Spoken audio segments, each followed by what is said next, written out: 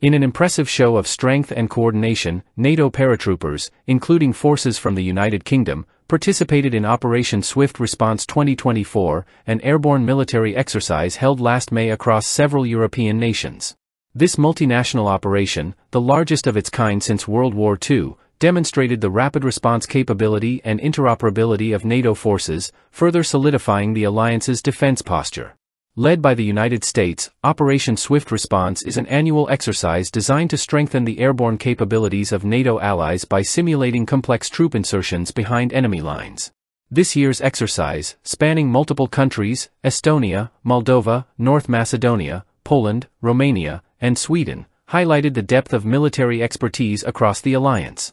Participating countries included France, Germany, Hungary, Italy, the Netherlands, Romania, Spain, and the United Kingdom, each contributing to a seamless display of military coordination and skill. Airborne operations, such as those conducted during Swift Response, require exceptional precision, timing, and technical expertise from both pilots and paratroopers. The exercises allowed NATO forces to test rapid troop insertion techniques into hostile or contested environments, a key strategic asset in modern warfare. The ability to drop paratroopers behind enemy lines provides NATO with significant operational flexibility and enhances the alliance's readiness to respond swiftly to emerging threats. The complexity of these missions requires constant and intensive training, with a high degree of synchronization among allied forces. Swift Response provides a critical platform for maintaining operational effectiveness, enabling participating armies to refine their techniques while improving cooperation. Repeating these maneuvers ensures that NATO forces are prepared to act in unison, regardless of the challenge or environment they may face. Key airborne operations during this year's exercise took place near Gothenburg in Sweden and Cluj-Napoca in Romania, with videos and images capturing the scale and precision of the drills.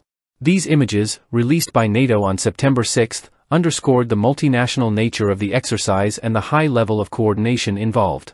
The operations conducted in these regions served to strengthen military ties among NATO countries and demonstrated the alliance's capability to mobilize forces rapidly in response to potential threats in Eastern Europe and beyond. The presence of NATO forces in these strategic locations sent a clear message about the alliance's preparedness to defend its member states.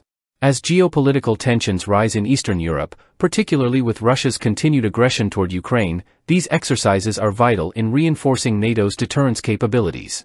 Operation Swift Response exemplifies the speed and efficiency with which NATO can deploy its forces, contributing to the collective defense and security of the region. Operation Swift Response 2024 is part of NATO's broader deterrence strategy in the East, serving as a key exercise in a series of military drills scheduled for the latter half of 2024.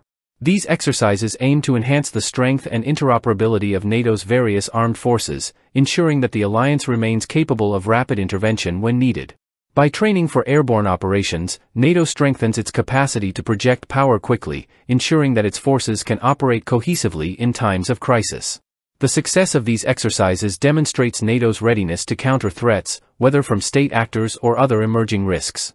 Swift Response, in particular, showcases the alliance's ability to deploy paratroopers and initiate ground operations in difficult conditions, offering a critical advantage in modern warfare.